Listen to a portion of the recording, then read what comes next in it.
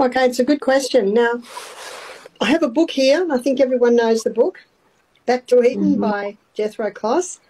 He devotes half a page to every herb, but not cayenne pepper. He devotes 10 pages to cayenne pepper.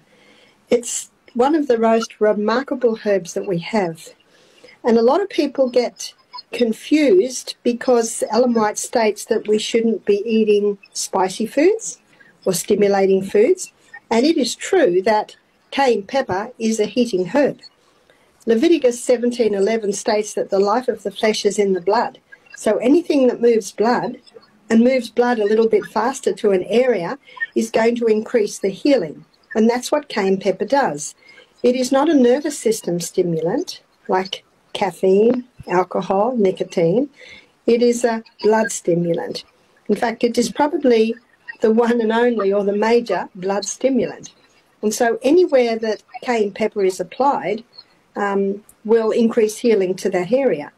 And you say the stomach. Well, if someone's got low hydrochloric acid and they need to boost it, cayenne pepper is a wonderful booster of hydrochloric acid. And so it is not a bad thing that it heats the stomach. It is actually a good thing because it increases digestion. And it really is a myth, too much hydrochloric acid. I've never met anyone with too much hydrochloric acid. Dogs have 10 times the hydrochloric acid that we do. And that's why they can eat rotten food and it not kill them. True. So cayenne pepper. I'd like to read you a little bit from Jethro Kloss. Some of the botanical names. Its botanical name is Capsicum annuum, and the common name is cayenne pepper, red pepper, capsicum, Spanish pepper, bird pepper, pod pepper, African pepper, African red pepper. So there's quite a few names for it. And a lot of people say, well, what's the distinction between cayenne and chili? In some areas it's not easy to see the distinction. But the chili comes from the chili family and the cayenne comes from the capsicum family. So there's a little bit of a difference there. So let me read this again, or a little bit more. It is a pungent stimulant, but as I said, not a nervous system stimulant. It's a tonic. It's one of the most wonderful herb medicines that we have, says Jethro Kloss. We do wonderful things with it. We're able to do with no other herb.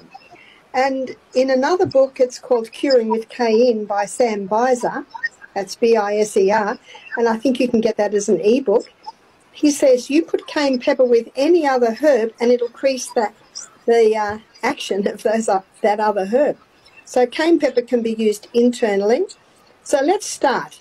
It can be used to relieve a sore throat. Yes, it might tingle at first, but after the tingle has subsided, the sore throat will have eased. It can be used in the stomach to help someone with nausea. It can also boost hydrochloric acid, which we just talked about. When it gets into the blood, it thins the blood. So it's one of the best blood thinners. It not only thins the blood, but it causes a dilation or an opening of all the capillaries.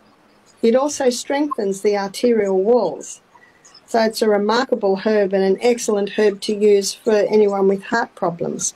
It can be used externally, and externally it can be used wherever you want to increase blood supply to the area. So we've seen people who've lost feeling in their feet, peripheral neuropathy, apply cayenne compresses to the bottom of their feet, and by morning they're starting to feel pins and needles. People that have chronically cold feet wear the cayenne compress overnight and find that by morning their feet are starting to warm. So what you've got to remember is, what does cayenne do? It moves blood. It stimulates blood. So